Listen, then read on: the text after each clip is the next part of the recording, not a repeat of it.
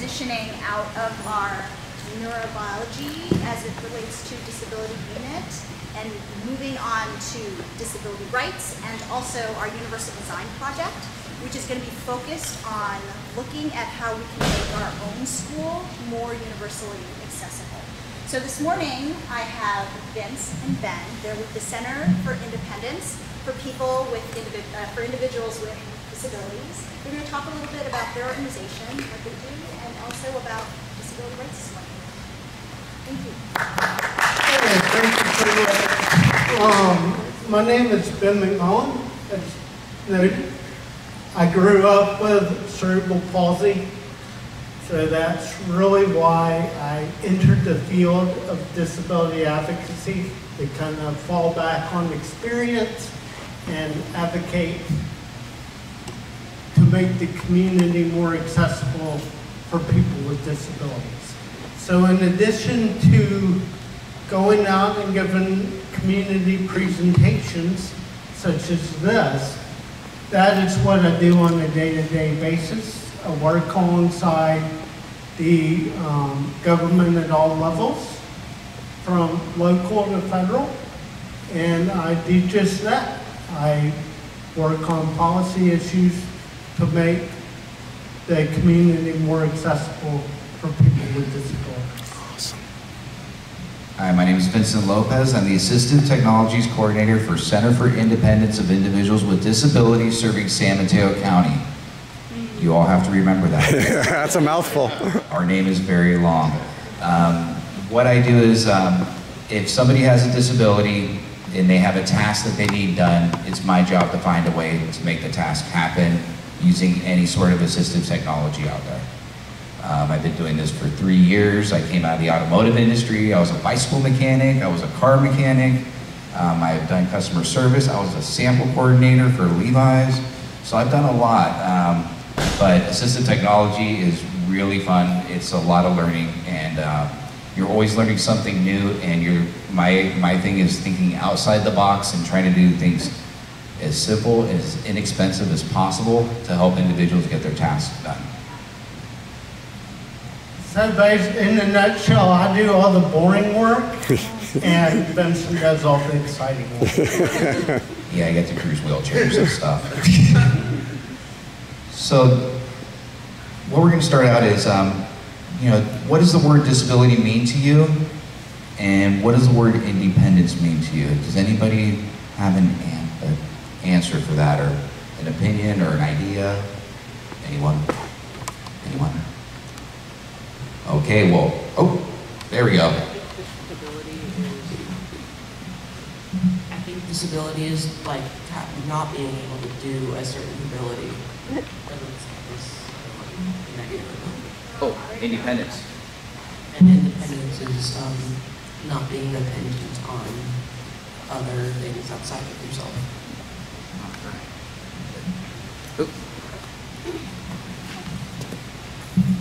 I was going to say independence meant that you didn't depend on anyone else necessarily. I mean, you can, but you don't have to, but it's like that, so. Well, thank you so much. We're going to do a little background of what we do as the Center for Independence. Let's go back a few slides. Okay. So CID's mission is to, of course, advocate for people with disabilities. We do that in various ways. We provide supported services. So people come to us want to know, have different tools or different ideas about how to be independent, and we provide them with those supported services. We also lend systems change and individual advocacy to make the environment more accessible for people with disabilities. And we do all this and build community awareness so people with disabilities can live more independently. Okay, the CID is one of 28 independent living centers in California. There's over 400 independent living centers in the country. Our private nonprofit, non-residential independent living center was founded in 1979.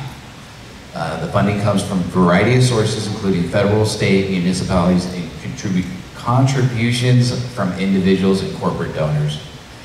The majority of our board of directors and staff and management have a disability. The CID is created and maintained by individuals with disabilities for individuals with disabilities. What we do is basically, to break down the mission, is we listen to the community, what they need. We'll come up with strategies to support their independent living, give them resources to utilize so they can bring that independent living out in themselves and be active contributors to society and the community. And how do we do this? Peer counseling, we do housing accessibility modification. So if you have anybody in San Mateo County that you know that needs their house modified, we go through and work with each different city to get funding to go through and modify people's homes. So we'll put in wheelchair lifts, stair lifts, ramps, grab bars, things like that for individuals who need them and can't afford them. Most individuals who have disabilities are usually low income, and if they qualify, it's all covered. So that's one great thing that we offer. That's our housing modification assistive technology, what I do. Independent living skills, like how do you cook with a disability? You know, how do you do like life skills and things like that, navigation, getting around. Information and referral, we are not the experts on everything. So we will give people information and refer them to the professionals on there. They know more than us. We help with transition, that's getting people out of institutions and out into the community. That's huge for us because we want individuals with disabilities to be out in the community and in the world with all of us. Independent living planning and support.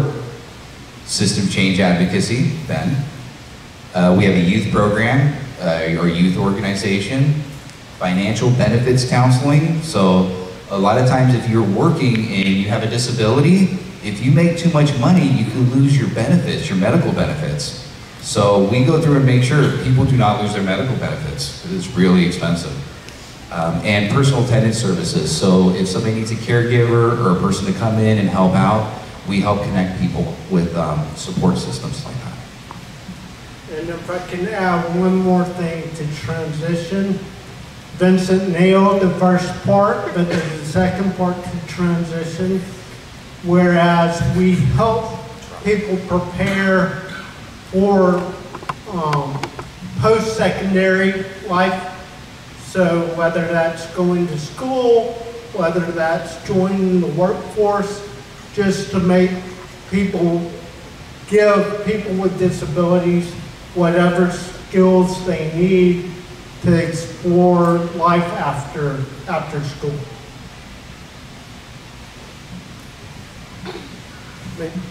Okay, so in the 70s, when an individual by the name of Ed Roberts, who was, we'll touch on later, was one of the pioneers of the independent living movement, came about in the 70s, there was really a shift in thinking about people with disabilities from a medical model to an independent living model.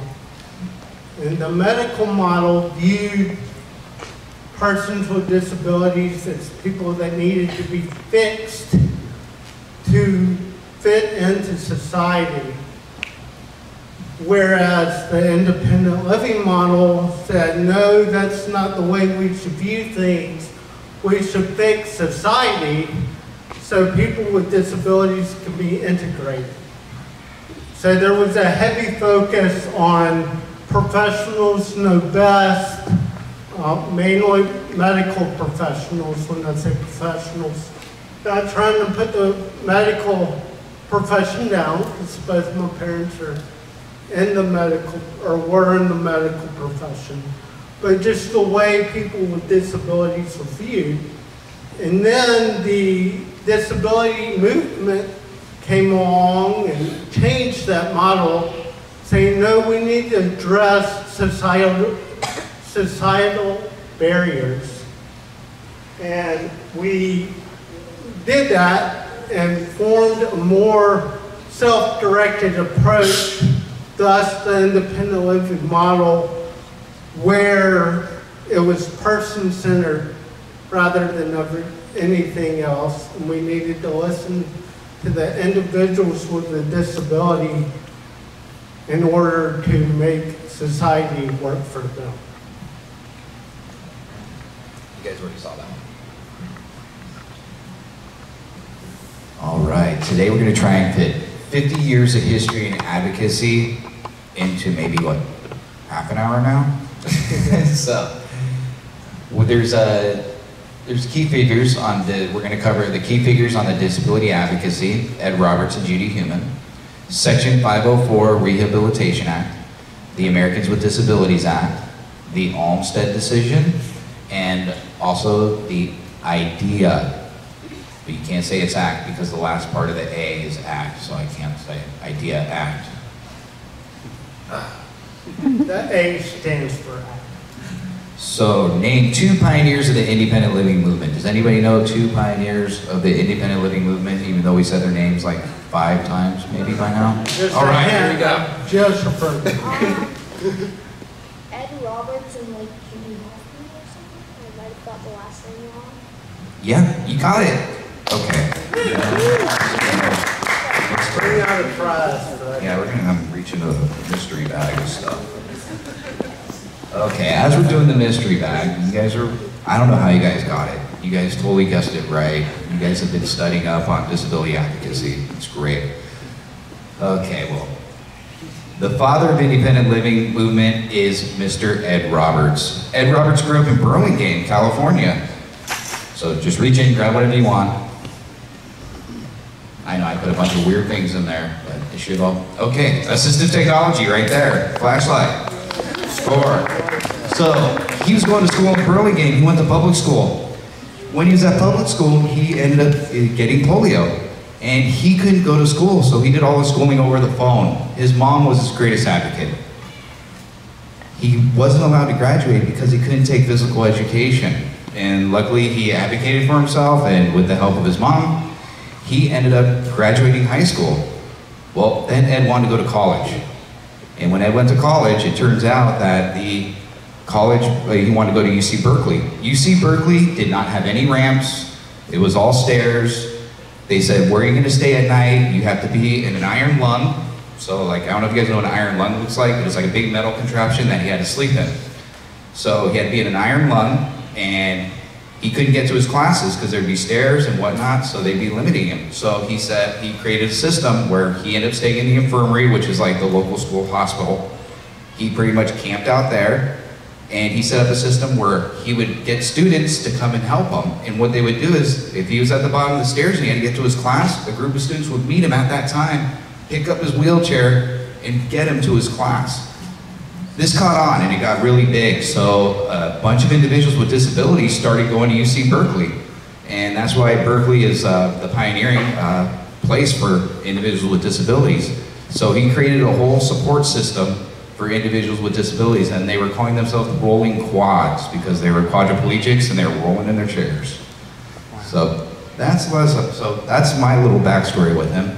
But he also, so from this template he had, he ended up creating the first independent living center in Berkeley, which is the IO Berkeley. The Department of Rehab told him he would never work, or DOR, told him he would never work. He ended up becoming the director of the DOR from 1976 to 1983. So he really changed the system, and he changed how the individuals looked at people with disabilities. He was a leader in the 28 Days Section 504 sit-in in San Francisco, and he co-founded the World Institute on Disability. Ed is awesome, and he's local, so that's what's even better. Next, we have Judy Heumann. She was another pioneer of the independent living movement and a leader in Section 504, which we'll touch on later. She was originally denied her teaching license because she was a teacher in a wheelchair and therefore defined by the school system of New York as a fire hazard, because they didn't know how to properly evacuate Judy or have her evacuate in the midst of a fire. So they labeled her a fire hazard. She sued the school system in New York because of that, for her rights to get a teaching license, and she was victorious in that court battle. She founded Disability in Action in 1970, which is a organization that works on advocacy and policy. She was the deputy director at the Center for Independent Living. She, as I alluded to, she co-organized the 503 sit-in. She was also the co-founder of the World Institute on Disability. So and she also served in the Clinton administration under President Clinton. So for a person that was denied her teaching license, she ended up being quite successful, don't you think? She just had to have people realize it by asserting her rights. Okay, so have y'all talked about the Rehabilitation Act of 1973? Anybody want to take a stab at what it means? Anyone? A guess? A guess. I should have used that terminology. Educated guess. I'm guessing that it means that certain institutions or establishments must account for people with disabilities, something like that. Yeah, you nailed it. So it's stated that any program or service that receives federal funds funded by the federal Assistive government technology. must be accessible to people with He disabilities. used to open jars. He uses So yeah, absolutely, that's right. Okay, let's go. But the Rehabilitation Act did not become in effect easily. There was much protest. People were adamant against it because they thought the Rehabilitation Act would cost too much to do, to make buildings and facilities and programs accessible to people with disabilities. So we're going to walk you through some of the activism that made the Rehabilitation Act of 1973 come to fruition, or made it possible. So this is a timeline that we have with the Rehabilitation Act on there. So the American Coalition's Citizens with Disabilities, the ACCD, everything is an acronym these days. They went through and they wrote a letter to Joseph Califano, and they said, hey Joseph, if you don't do anything by a certain day and a certain time, we're gonna act on this situation because we have to get this Rehabilitation Act signed. So this Rehabilitation Act opens all federal buildings to mandate them to have ramps and accessibility for individuals with disabilities. So if you're blind, deaf, have a physical disability, or in a wheelchair, you had no access to any federal buildings. So you couldn't go to court, you couldn't go to the DMV, you couldn't pay your taxes, anything where you had to go to a federal building. So this was huge for individuals with disabilities. So Joseph Califano refused to sign it because he didn't know how to enact it. They passed the law, but they didn't know how to go through and set up all the rules for the law of how it's going to go through and what's going to happen. So the individuals with disabilities got together and they decided to do a sit-in in the federal buildings in the United States. And And these are some pictures of individuals with, so this is the little flyer that they had for Tuesday the 5th. This is the Hue office on Fulton Street in San Francisco. And then this is a person that was really big in making the movement happen. And he was also a Black Panther. Do we have a question? I just wanted to ask, do people know what a sit-in is? Can somebody tell us, volunteer and tell us what a sit-in is? I saw a hand right there. It's where you sit somewhere and demand something you don't need until they give it. Got it. There you go. Very good. Nah, get something else. Sorry. That's cool. Okay, so the sit-in started, so they decided to go to Seattle, San Francisco, Denver, Dallas, Chicago. Individuals with disabilities grouped up together, all different disabilities, and decided to sit in the offices of Hue.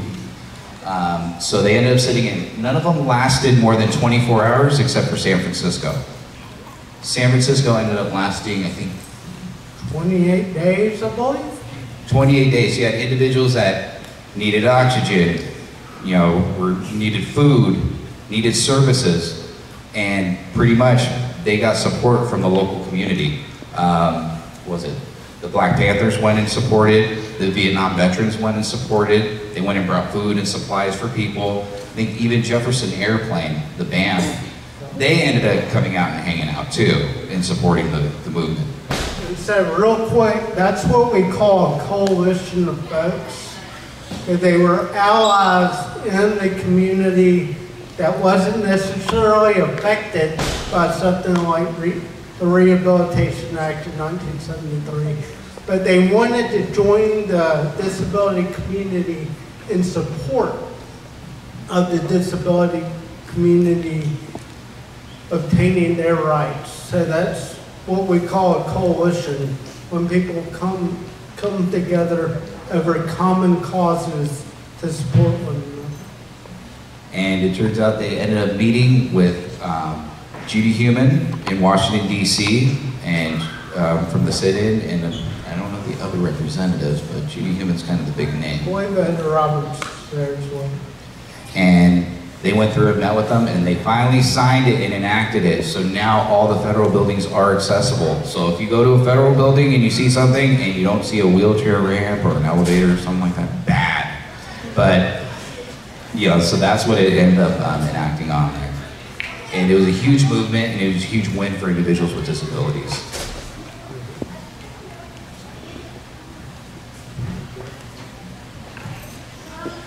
So the next thing we're going to address is the Individuals with Disabilities Education Act. And this act was enacted in 1977, and it said that students with disabilities were entitled to a free and appropriate education.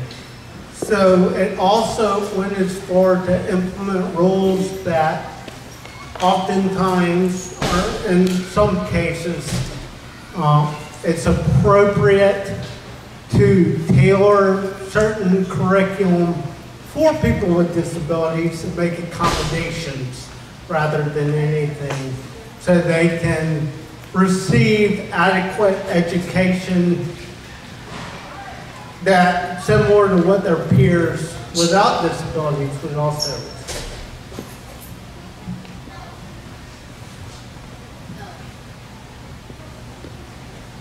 And how do you think this education look before the implementation of IDEA? Any, yeah.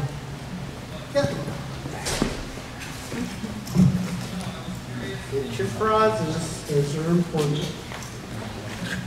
Not good. Not good. That's a good answer. That qualifies. That's worth it. Not good. Grab a prize.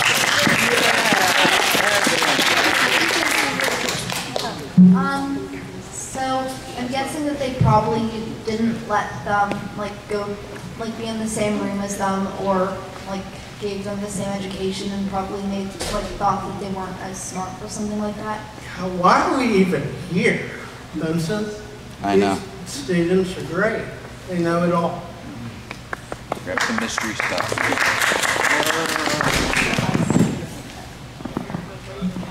Again, it's all like a little bit of assistive technology. I think you had your hand up. Well, I'm guessing people with like extreme learning disabilities, they would think they'd have to go to a different school. Like, otherwise, people with like smaller disabilities would still try to go to the school, but then they would still have some issues as well. You're right, they would fall in between the cracks, and individuals that had more on the spectrum or higher spectrum disabilities, definitely. Whoa, okay, we're gonna do 2 more. I know, we'll do, okay, let's just go. Oh, let's not forget that it's not just learning disabilities, but all kinds of disabilities. It's like people who might be crippled or have. Oh, you can't say the C word. Bad word. Oh, That's okay. Who might have Physical disabilities. Physical disabilities. Yeah, nailed it. You grab some if you want. Before the activists, they were kind of a little bit neglected when it came to education. Yep. I'm assuming that they weren't very accommodating of the disabilities. They just sort of lost their rhythm. Yeah, a lot of kids fell through the cracks in the system. They didn't get the same rights as the regular kids in your school, or like same respect. Yep, you got it. Okay, we're gonna stop it there, and then, we need because that. I gotta flip the next slide. I know, I was thinking of you. I know, it looks like it's nothing, but you can do many things with it. That little piece of rubber. 5 minutes, okay. So this is kind of what it looked like when kids were in institutions. I didn't mean to go extreme on there, but many individuals lived in state institutions for people with mental retardation. You can't say that's a bad word too, or mental illness. In 1967, state institutions were homes for almost 200,000 people with significant disabilities. Many of these restricted settings provided only minimal food, clothing, and shelter. Too often, persons with disabilities, such as Alan, were merely accommodated rather than assessed, educated, and rehabilitated. Could you actually talk about what the preferred words are? Oh yeah, that's going to be on our disability etiquette presentation, the next one we're having on there. Okay. Okay, so quick question. We gotta speed it up a little bit, but throwing out a question, what does the ADA mean to you? Yep, in the front. I think the first A means administration, but I'm not actually sure about anything else in that word. Okay, now.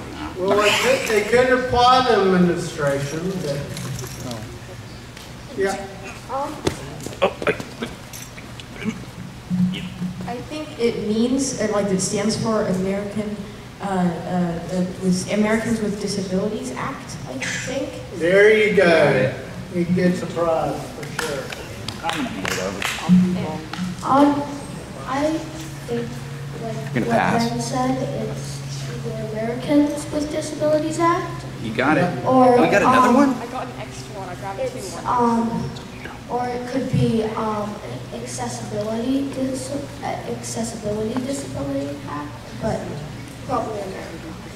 So, yeah, it's the Americans with Disabilities Act, but it encompasses everything everybody needs. So, everybody needs. All right, here we are.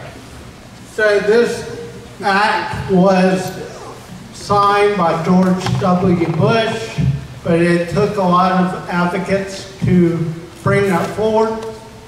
One advocate was a gentleman by the name of Justin Dart that went around the country, and he collected stories of how people with disabilities were having trouble accessing society, and he used those stories to advocate to get his friend, the president, to sign the supported pieces of legislation into law.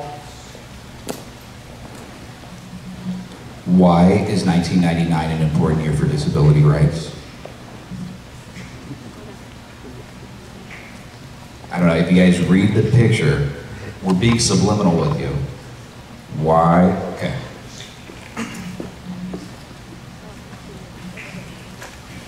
I'm not really sure, but wasn't there like old Homestead got like a court case passed in his favor? Oh my God, this is great. Yes, exactly. So, two people with disabilities were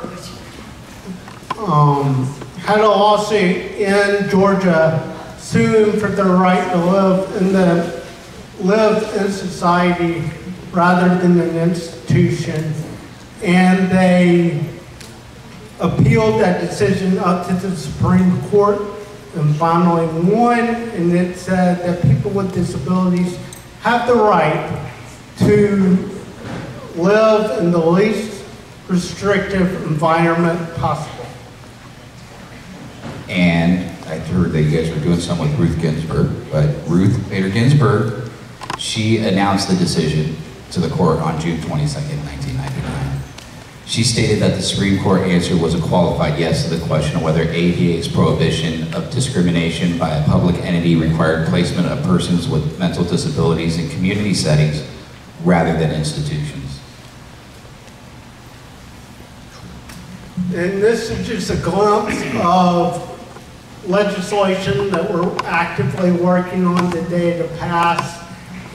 The first one I shared was there was an effort to dilute, which means to take away from the ADA and give notice of rights before you can implement them. And we were successful in getting that piece of legislation. But the other one is here in California for people with mental illness and substance use disorders. And those are a couple of the pieces of legislation we have been advocating for and against for people with disabilities in the state of California and nationally.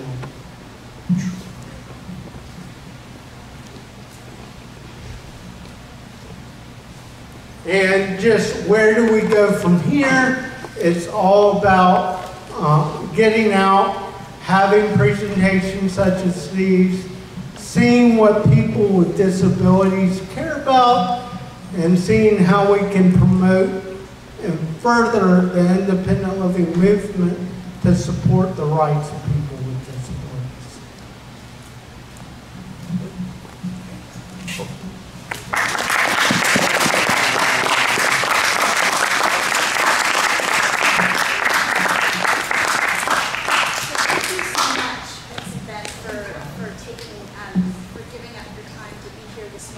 Vincent and Ben are actually going to be in our classrooms next week so that we can talk more about assistive technology and universal design. So if you have any questions, you'll have the opportunity to ask more of Vincent and Ben next week. So thank you very much. We will now transition. We will now transition to April. Yes. Oh, is there announcements? Yes. Yeah. So. It's easier for me to not project my voice. Okay, today 7-8 girls basketball